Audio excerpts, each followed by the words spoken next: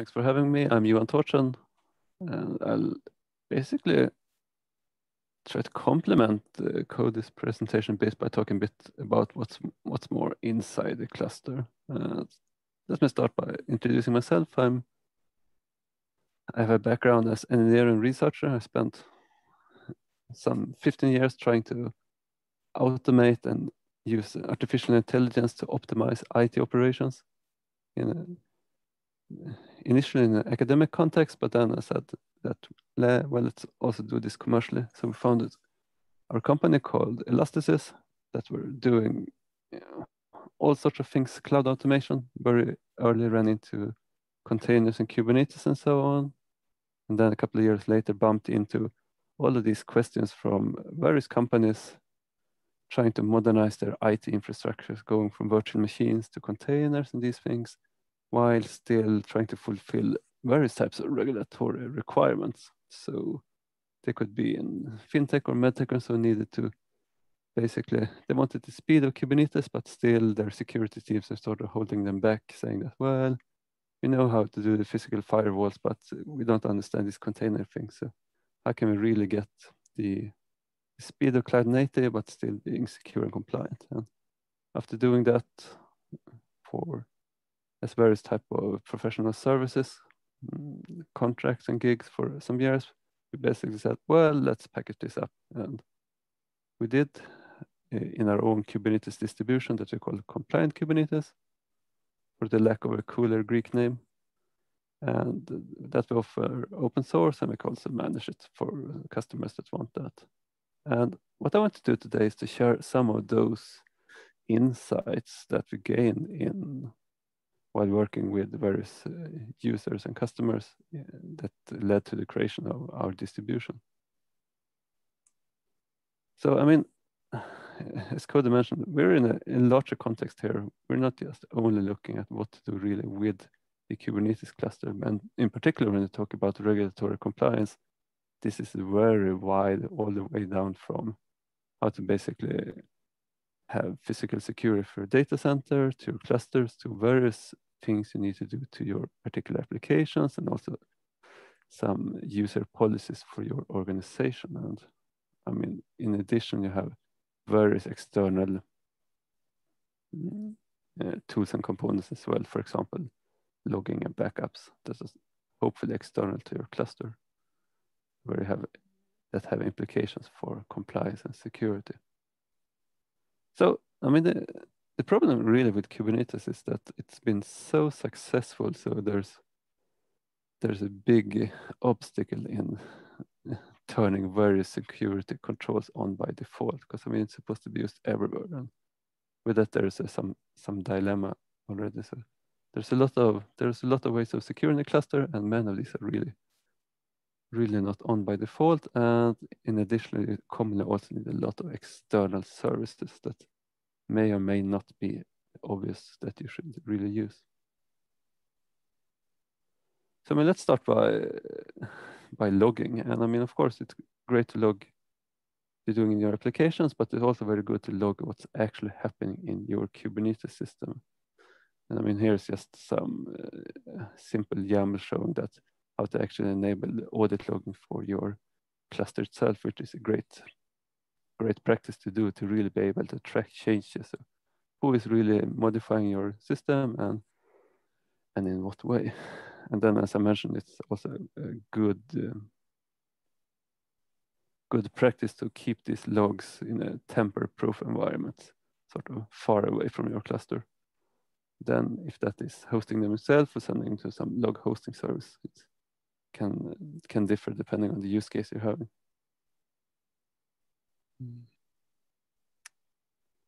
So let me move and just fly over this. And then, of course, connecting back to this question of audit logging, so who is doing what? And I mean, we commonly see rather poor practices around account management. So there's quite a lot of use of cluster admin tokens being shared by developers. So someone has been changing it, but it's not really traceable back to a single person. And I mean, for that reason, we strongly recommend that you would actually integrate with the real identity management solution that you commonly would have in your organization anyway.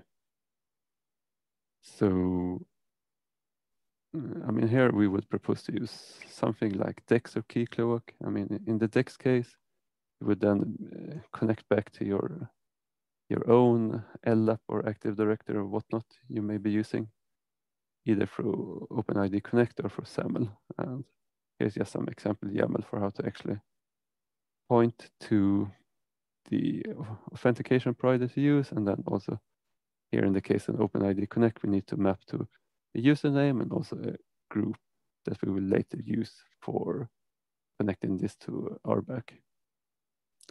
And I mean here, I guess a very good principle is to really define different roles, to not just run in the sort of everyone is allowed to do everything, and then limit access really to what is needed for a particular job. And sort of I would recommend to be rather liberal with viewing rights, but very limited writing rights, in particular when it comes to actual policies. So that should for sure not be writable by different people.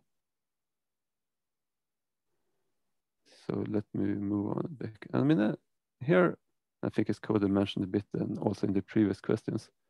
I mean, Kubernetes is a rather complex system with a lot of different subsystems, a lot of different, let's call it domains or so. And I mean, here it's all about trying to understand and limit the blast radius. And I mean, so for example, what could cause a lot of problems are these service accounts that you can use. So all of a sudden, what you thought was just your small application running inside your pods could, if escape, actually then also not only get access to one particular node, but also then to the control plane to be able to wreak even more havoc. And as an example of what I mentioned before, I mean, you can disallow service accounts to mount the service tokens to actually access the control plane, but this is enabled by default. So here's just some examples from the official Kubernetes documentation on how to really disable it.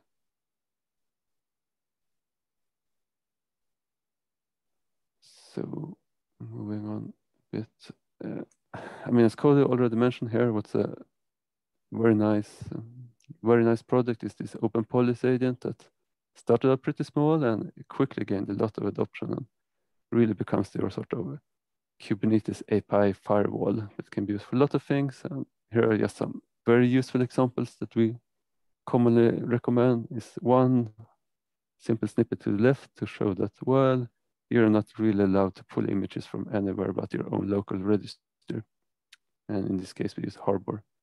And then saying that, well, in order to impose a sort of at least baseline security posture, we should say that, well, everything that needs to be running should have a network policy attached. So there should be no policy-less jobs or whatever running.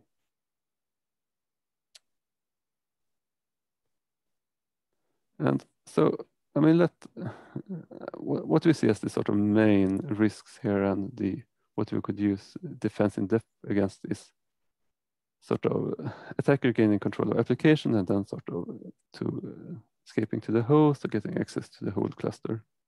So trying to protect the Kubernetes API, etc. And I mean, the pod security policies are highly debated in the sense that they've been in beta forever.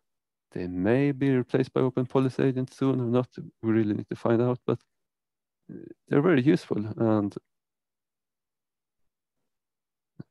as an illustration, there was this very, very recent CV about some network setting for proxying that would very easily enable man-in-the-middle attacks that spread that basically had all Kubernetes admins across the world updating their clusters. But I mean, if it turns out if you just would disable the ability to do this particular operation and network in pod security policies, I mean, you will buy yourself time and you don't really need to do all those updates for new CVs. I mean, by a very restrictive set of capabilities given to the pods running in the cluster, you'll buy yourself more time and hopefully not having to reinstall and reset up your cluster all the time for each new CV.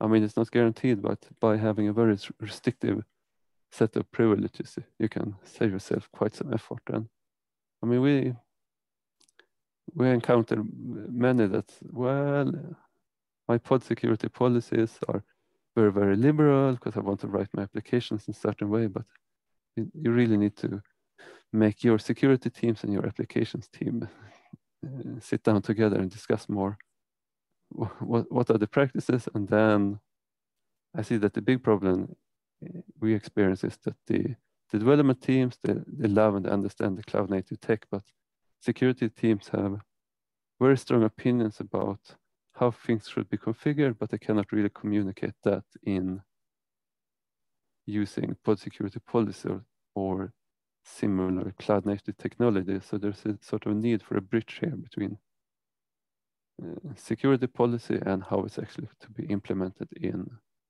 Kubernetes. Similar, and as also Kobe mentioned previously, I mean, there's a very good practice to use network policies, perhaps to do some simple rule base for what services can talk to which. And I mean, if you want to get bigger or more complex scenarios, you're likely turning to service mesh here, but we find it a good practice to at least apply some basic network policies for everything that you run.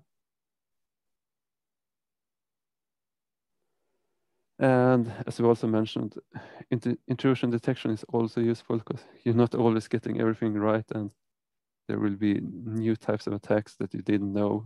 And even though your container passed all the vulnerability scans, I mean, there are new vulnerabilities discovered and so on.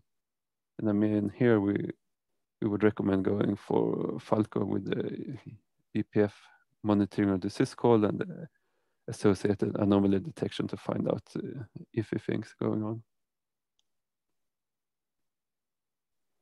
And of course, as previously mentioned, vulnerability scanning. And here we see I mean, we're all in the open source space here, and I think we see a rich set of scanners and some nice integrations like Harbor and Starboard.